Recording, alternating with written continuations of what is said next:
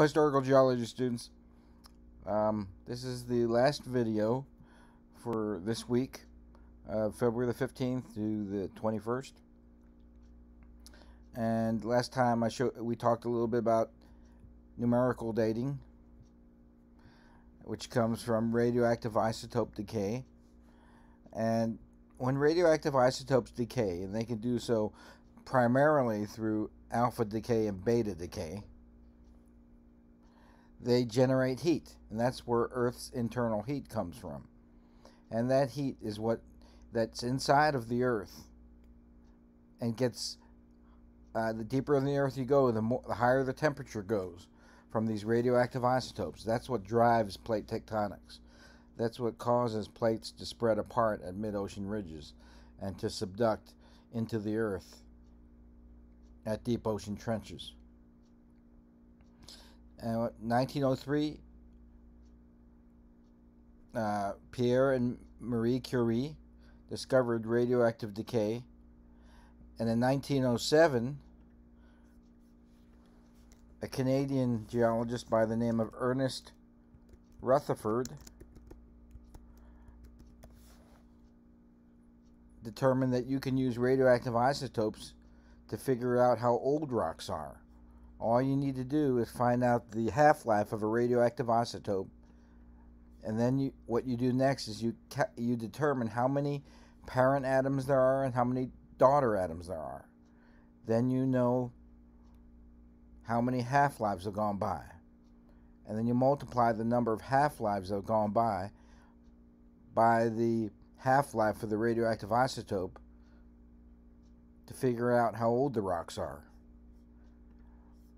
The specific device that's used to count the amount of parent and daughter atoms in a rock sample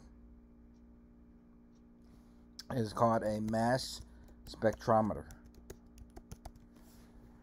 If you were to get a master's degree at the University of Tennessee or Penn State or Leeds University in Britain or wherever you are, you would use a device like this, and it's called a mass spectrometer. And the way a mass spectrometer works is you send beams of electrons through a magnet, and then the heavier isotopes get concentrated, and they're counted in one tube, and the lighter isotopes in other tube. And this all shows up on your computer, and you know how many parents and daughter atoms you have. You calculate that, you change that into percentages, and then you can figure out how many half-lives have gone by. And then once you know how many half-lives have gone by, you multiply that number by the half-life of that radioactive isotope, and you know how old the rock is. And I tell you, ladies and gentlemen, these numbers are accurate because let's say you had a rock and you split it into 4 pieces, and one piece you gave to University of Tennessee to figure out how old the rock is.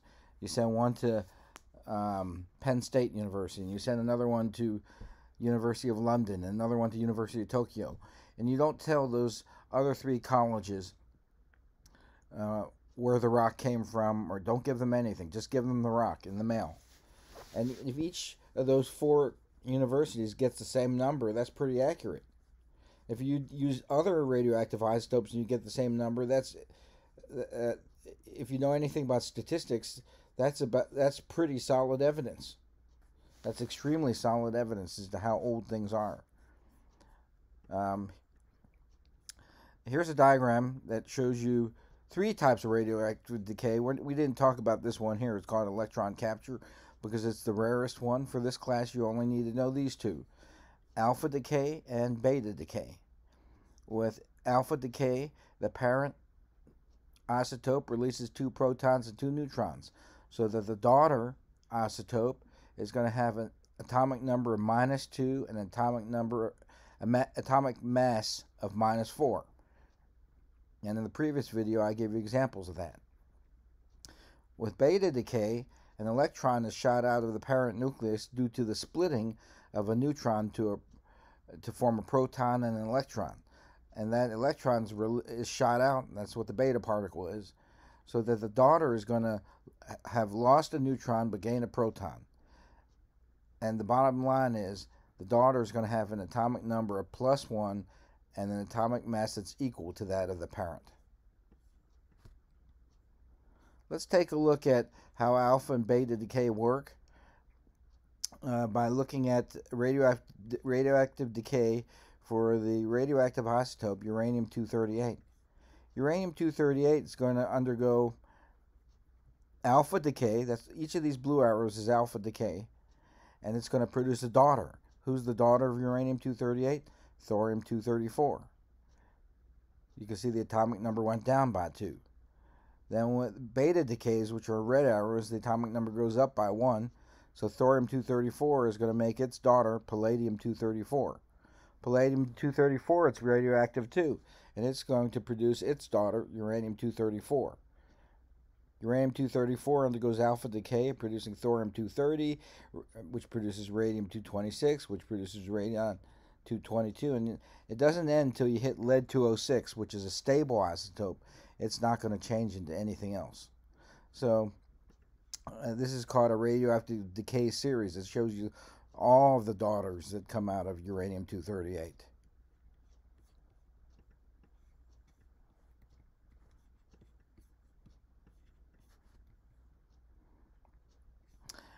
So please don't forget what a half-life is.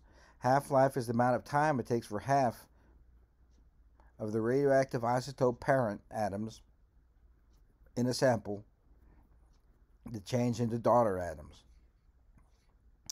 And what this diagram is trying to show you is how much daughter you have. At the beginning, you have 0 daughter. After 1 half-life, you have 1/2 daughter. After 2 half-lives, you have 3/4 daughters. And after 4 half-lives, you have 15/16 daughters. Here, you can see a diagram showing you how half-life works. And now let's work with parents. What percentage of the atoms in a sample will be parent atoms when the rock is formed? 100%. You haven't had any time to form daughters. So that's why all these little dots are blue. They're all parent atoms. After 1 half-life has gone by, you have half parent, half daughter. So half of these marbles are blue and half of them are red. After 2 half-lives, how much parent is left? What's a half of a half of a half? 1/4. So you have 1/4 parent and 3/4 daughter atoms. After 4 half-lives have gone by, you have 1/16 parent and 15/16 daughters. 5 half-lives, you have 1/32 parent and 31/32 daughters. So as time goes by, you get more parent atoms in the sample or more daughter atoms in the sample. Obviously, you get more daughter atoms the older the rock is, right? As more time that passes, the less parent isotopes are left. And this curve is called an exponential curve, where you get closer and closer and closer to 0, but you never get there. Okay, let's see if you understand this concept of half-life. Earlier on, we talked about carbon-14, and the daughter of carbon-14 is nitrogen-14. So let's write that down.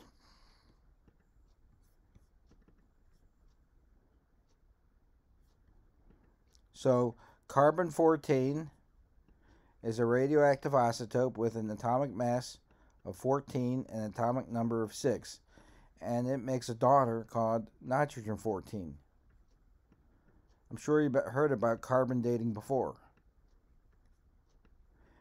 Carbon-14 changes into nitrogen-14 by releasing a beta particle, so that the atomic mass of the daughter is the same as the parent, but the atomic number of the daughter is +1 when compared to its parent. The half-life of carbon-14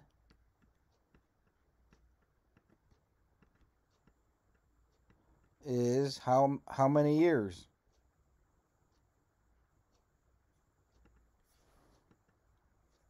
It is 5,730 years. So the half-life of carbon-14 is 5,730 years. How many, after one half-life, or 5,730 years, how much of carbon-14 will be left in a sample? I'll repeat that. After 5,730 years have gone by, or one half-life has gone by, how much carbon-14 is left in the sample? 50%, right? After two half-lives, which is equal to 11,460 years, how much of the original parent is left? 25%. So that in your sample, you've got 25% carbon-14 and 75% nitrogen-14. Or you have 3 nitrogen-14 atoms for every carbon-14 atom.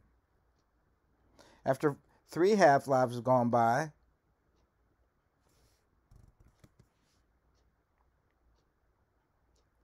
which is 5,730 times 3 years, 15. Oh, shoot. I'm not going to. Let's see here.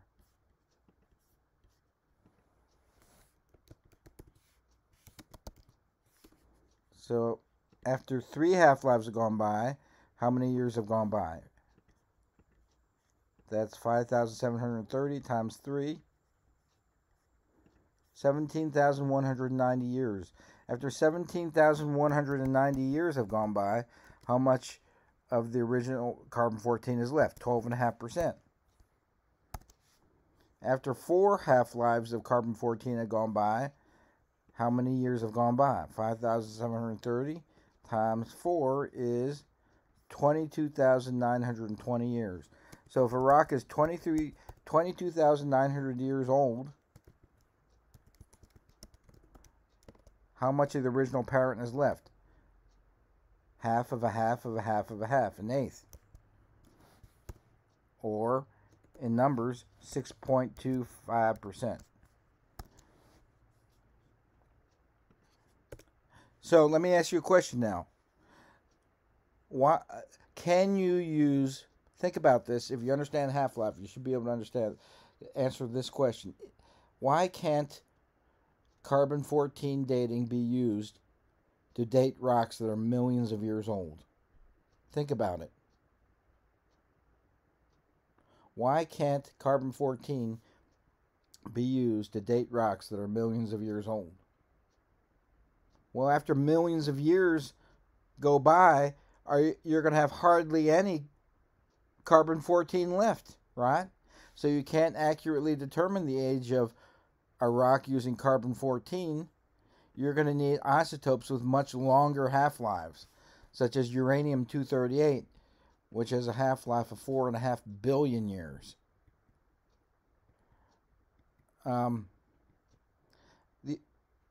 Or uranium-235, which has a half-life of 704 million years. Or potassium-40, which has a half-life of 1.3 billion years.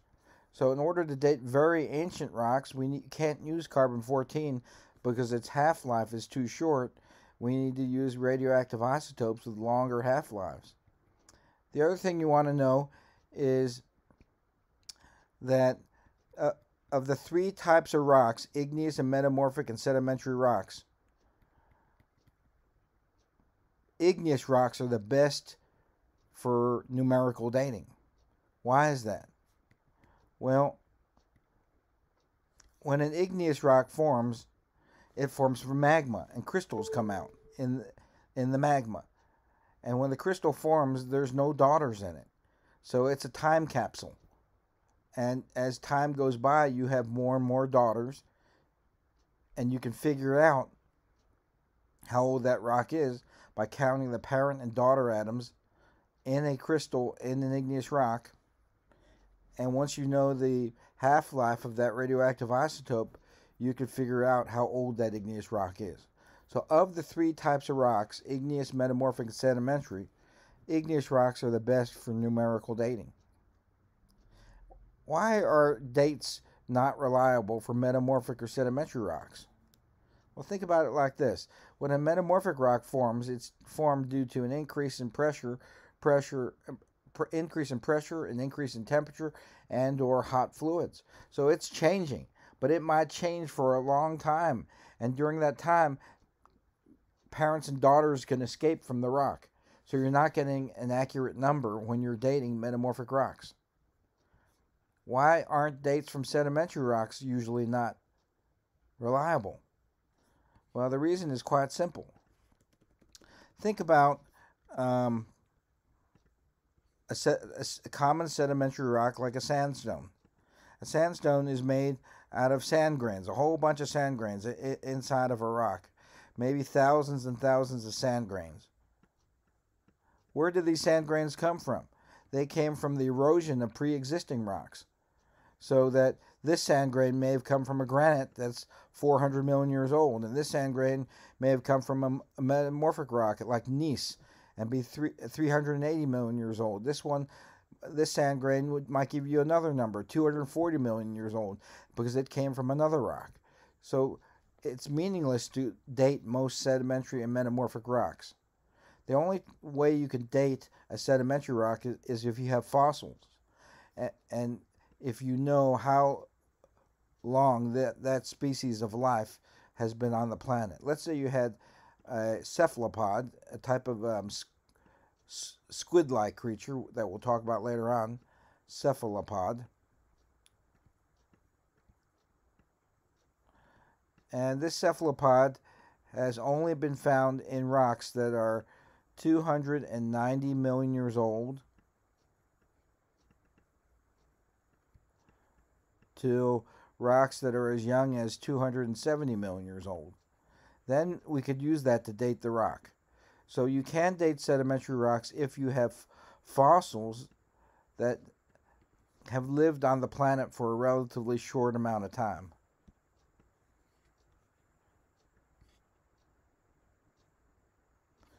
On the other hand, some species of life, like cockroaches, have been here since 540 million years ago. And unfortunately, they still exist today. So if you find a cockroach in a rock, you can't date a rock, because that rock could be 540 million years old. It could be 480 million years old. It could have formed yesterday. It could have formed during Julius Caesar's time. It could have formed 100,000 years ago. So when you have fossils that have lived for a limited amount of time, they appeared on our planet and disappeared in a short amount of time, yes, you can date sedimentary rocks. But otherwise, you can't. Igneous rocks are the best rocks for dating. Let's think a little bit about how carbon-14 dating works. How does carbon-14 dating work? Well, we already talked about the fact that carbon-14 changes into its daughter, nitrogen-14. And the half-life of carbon-14 is 5,730 years. So that after 5,730 years has passed by, you would have 50% carbon-14 in your sample and 50% nitrogen-14 in your sample. If you like to use fractions instead, you would have half carbon-14, half nitrogen-14 in your sample. Or if you like to use ratios instead, you'd have a 1-to-1 ratio of carbon-14 to nitrogen-14 in your rock if it is 5,730 years old. So the way carbon-14 works is this. All living things contain carbon. All life forms on planet Earth are based on the element carbon. Your German Shepherd, cockroach, some bird flying high over the skies in Africa right now, some snake slithering across the rainforest in Indonesia, a fish in the Atlantic. All living things consist of carbon. When you die, or when any living thing dies, it has the same amount of carbon-14 in it. Why? Well, in order to understand why, we have to understand how life works. There's different forms of life that we're going to be talking about. And plants do something called photosynthesis, for example. Photosynthesis.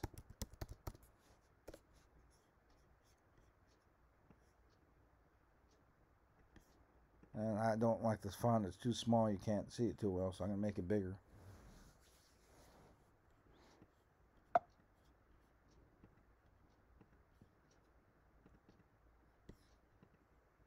Okay, photosynthesis.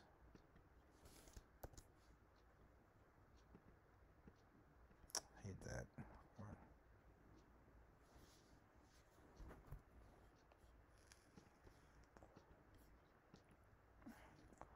So what is photosynthesis? It's what plants do. And what plants do is they take carbon dioxide and they take water in and they make sugar and they release oxygen. This is how a plant lives, through photosynthesis. Photosynthesis involves taking in CO2 through their leaves, taking in water through their root systems, making a type of sugar, and which is their food, and releasing oxygen. So plants have the same amount of carbon in them because the carbon in the atmosphere is uniform. And so all plants, when they die, they have the same amount of carbon in them. Animals eat plants. And even if you had a 100% meat diet, you'd be eating other animals that eat plants. So all living things have the same amount of carbon in them. As soon as they die, though, the amount of carbon-14 starts to go down, and the amount of nitrogen-14 starts to go up. So if you know how much carbon-14 is in the sample and how much nitrogen-14 is in an animal or a plant that has died a long time ago, you know how many half-lives have gone by. And you simply multiply that by 5,730, and you get the age of that, how long ago that creature died. And therefore you get the age of the rock that the animal or plant was living in.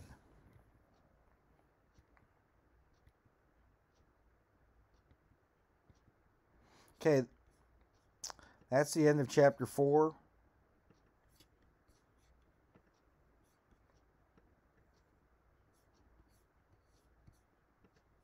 And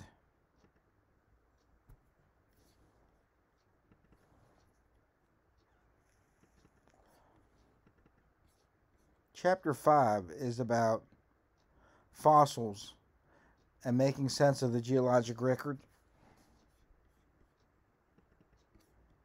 And first of all, let me describe what is a fossil? Fossil is any evidence of past life.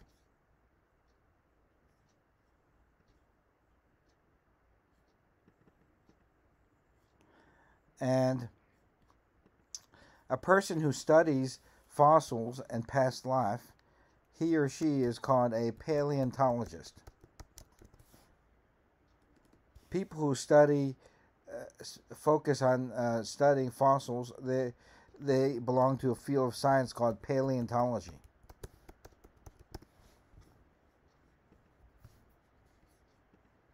We're going to be looking at a lot of fossils in this class. That's what makes it different than physical geology. We're going to be studying ancient life. When we study fossils. We're only dealing with sedimentary rocks, not igneous and metamorphic rocks. Another way of saying it is, you will never find a fossil in an igneous rock. Why do you think that is? Well, the heat that is required to form an igneous rock is anywhere between 700 and 1300 degrees Celsius and would destroy any organic material. So fossils are not found in igneous rocks. Fossils are also not found in metamorphic rocks, which formed under increased pressure, increased temperature, or with hot fluids. Those increased pressures, increased temperatures, or hot fluids would destroy organic matter. So we only find fossils in sedimentary rocks. Paleontologists are only primarily interested, 95% interested only in sedimentary rocks. Sedimentary rocks form in beds, layers, which we call beds. And the boundaries between those beds are called bedding planes.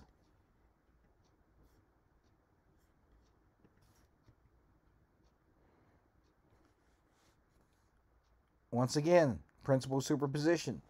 You need to know when you're looking at, let's say you and I were driving down the road here in Utah, and we saw these layers.